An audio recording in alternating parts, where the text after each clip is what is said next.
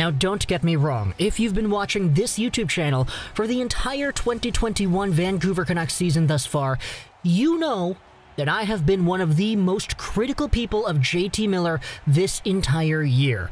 Oh, the guy's going out there, he is swearing too much. Oh, he's got this attitude, and he's not really playing all too well some nights. Oh, but he's still producing points, so he's still pretty alright. I've been super critical of this guy for sure. I know that. Now, a lot of it has to do with the fact that we know that Miller can be one of the best players on the Vancouver Canucks night in and night out. It's just, there were some moments throughout this season where we saw a little bit of a different side of him, and as a result, it pushed up some reasons to be concerned, in my opinion at least, which is why we talked about him this way a ton. But after yesterday's press conference, JT Miller proved himself as still that big leadership figure in the locker room that I have no doubt has a whole bunch of other Vancouver Canucks rallying behind him, because this guy is not the hero the Vancouver Canucks deserve, but it's the one that they need. What is up, viewer out there, watches Villarks back here. Today we're talking about JT Miller, his press conference yesterday. I'm recording this video the night of Wednesday, April 14th. It's actually Thursday, April 15th, 12:58 a.m., so it's past midnight. This video is going to be uploaded in about 9 hours-ish from now, and who knows, by the time this video is finished up recording to the time it publishes on YouTube, there might be some big changes with the Vancouver Canucks 2021 season's end, and we will have to make an update about that once that does happen. But today I wanted to talk about what could be the biggest catalyst, if there is any change, as to how that came about. And all that has to do with one guy whom I've been super critical about, but who has probably made one of the biggest, most impactful Vancouver Canucks press conferences we've had in a very long time to the media yesterday. And the fact that all the quotes were being posted by the Vancouver Canucks social media, the full interview was out there as well, kind of signals to me by proxy that JT Miller is not the only guy who believes this thoroughly, and that there are probably many people behind the scenes who kind of have the same opinion. So, what are we talking about? We're talking about the Vancouver Canucks and their season. As everybody kind of knows, they paused everything up. They stopped playing for a few weeks because we had ourselves a very long list of positive cases amongst the hockey team.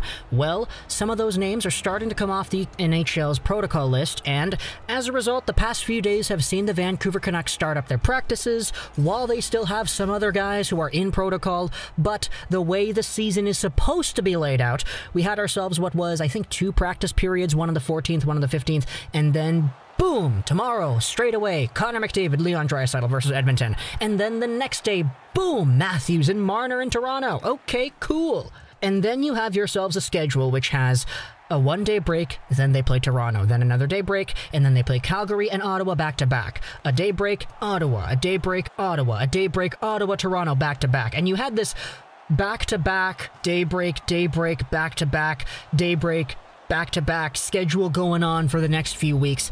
19 hockey games in 31 days. And for a hockey team of guys who have not all had the same kind of encounter with the virus, some of them having to get IVs and others just completely taking 2 weeks off because you can't do anything isolated in your basement for an extended amount of time. And you put yourselves in a position where after 2 practice periods, just a few days after getting off the protocol list, boom, 19 games in 31 days. One of the players who had not actually been tested positive this entire time was JT Miller, the guy whom we acquired in the trade a few years ago. He had himself a long interview, and some of the quotes have been compiled and posted onto this Reddit post on the Arcanucks subreddit by Slippery Soup, and I wanted to read all of them here. Yeah, all of them. Let's do it. So, JT Miller says about going back and playing 19 games in 31 days after his team takes a few weeks off, firstly recovering from a virus, and secondly, not actually doing anything. I don't feel ready at all. I was fortunate to not get sick, but you feel for your teammates. I've kind of felt guilt here and there, and all I could think about was how do we stay healthy out of all this? I want to make sure everyone and their families stay healthy. I haven't really thought about hockey much, but it's kind of crazy. I know everyone has a job to do, but to expect our entire team to be ready to play in one practice and a pregame skate is a bit hard to comprehend.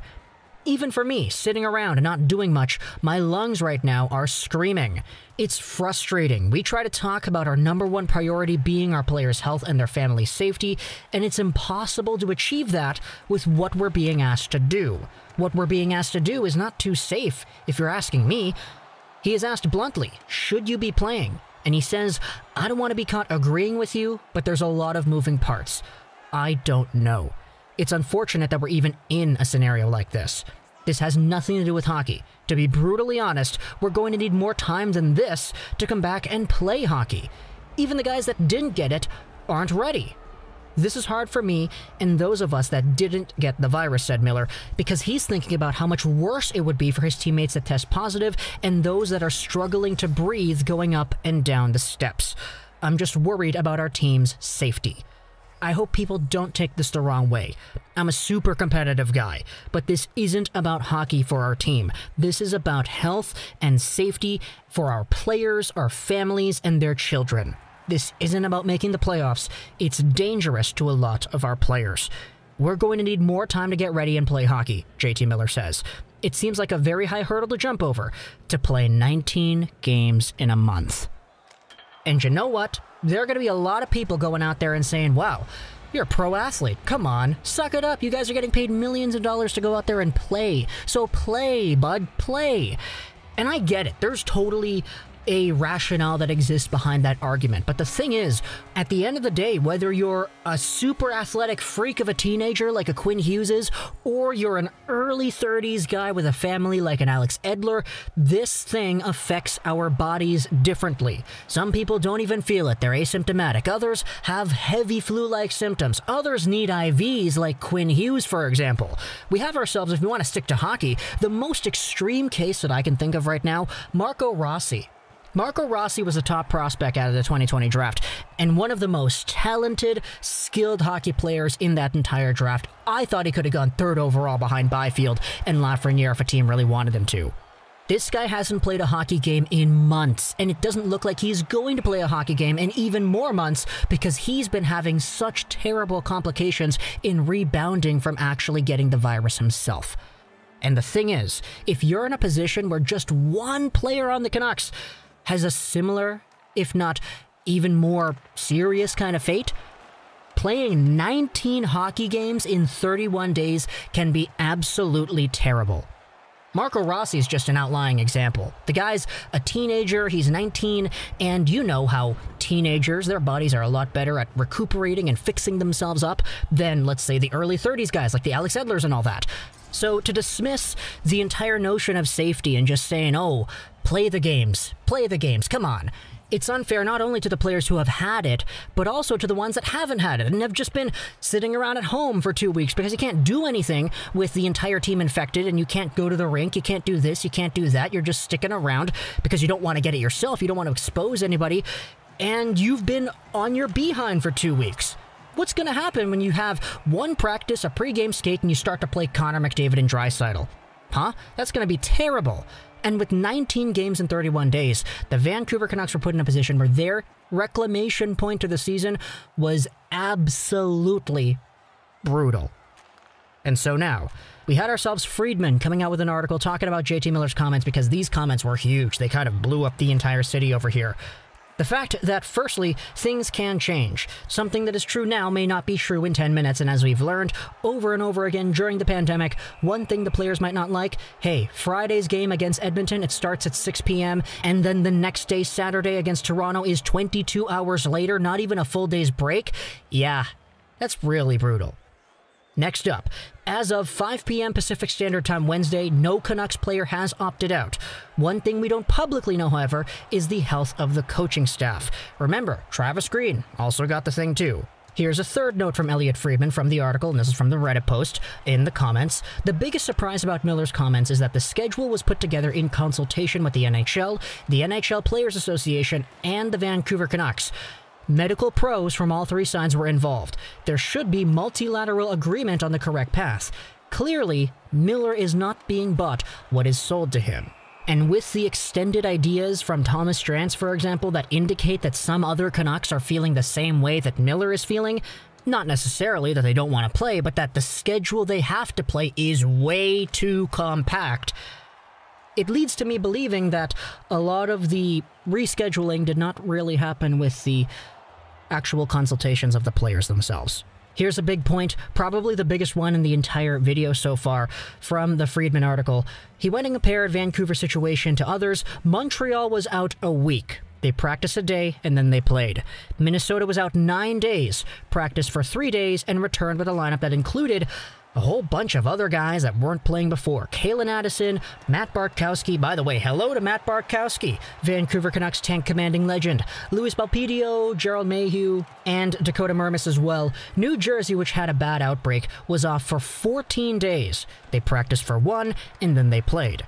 Maybe everybody's drawing a comparison there, but it's basically been 3 weeks for Vancouver.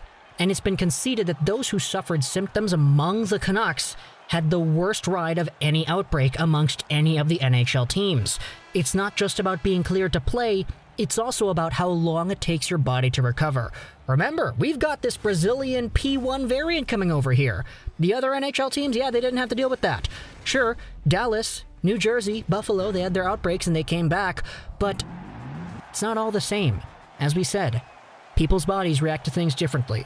And so yesterday in the evening, the Vancouver Canucks players had a Zoom call with the NHLPA, and we will get clarity tomorrow. Well, I'm recording this video the day it's going to be uploaded, so in a few hours from this video's recording time on where things stand for the resumption of games. If I were to interject here and just give my own opinions, why in the world are the Vancouver Canucks playing Ottawa 4 out of the 6 times when they get back here? The entire point of having Vancouver come back is so that they can figure out if they're good enough to make the playoffs. And how are they going to do that? Well, they're going to play games against Edmonton, against Toronto, against Winnipeg, against the teams that are actually going to be there too. If the Canucks can steal points from Edmonton and Toronto and Calgary, they might have a chance. But I don't know how necessary it is to force them to play games against Ottawa when you have 2 teams that are already down there in the standings. In fact, as Miller said, it's not about the playoffs. It's about actually confirming that your team's going to be fine to play. And with the way the schedule is put out, all the back-to-backs and one-day breaks, there's no 2-day break in this entire stretch here. 19 games in 31 days after recovering from this thing that took them out for a while and not doing anything physically for 2, 3-ish weeks. Yeah, that's a huge adjustment.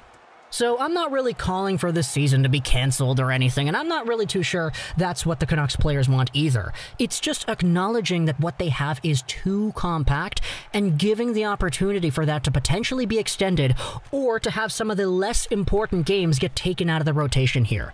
Potentially not playing against Ottawa, because why do you need to play against Ottawa? If you want to make the playoffs, you're going to get there by playing Edmonton and beating Edmonton, by playing Toronto and beating Toronto. You're not going to get into the playoffs by beating Ottawa over and over again.